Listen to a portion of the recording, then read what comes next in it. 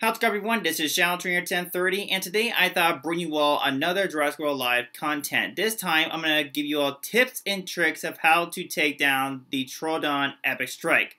By the time of this video, it is currently available. I apologize, it is coming in late. The reason why I wasn't able to get in a little sooner is because I was at work when it was available. So if you guys do understand and are okay with me uploading this video for you all. So those of you who are struggling with this one, hopefully this video does help. So when we're doing this video, I'm going to give you tips and tricks about taking it down, give my thoughts on it, etc. But first, before I get into it, I do look to mention a couple things.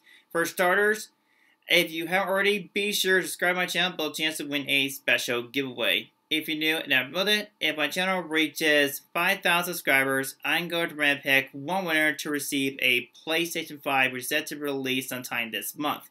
Other thing is that if my channel reaches 10,000 subscribers, I'm going to pick one winner to not receive a fresh new Nintendo Switch. Also, that person's choice, Pokemon Sword or Shield. More details will be at the end of this video. Be sure to check it out. Help me turn to go by sharing with your friends and family media or wherever share it, they appreciate it.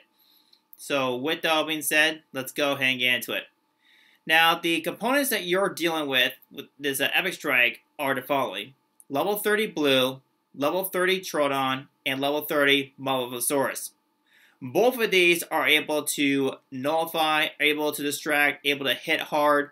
So what do you need, you may ask? Well, you're going to need armor dinosaurs like Stegosaurus, Trico, Notapatosaurus, and I can listen on and on.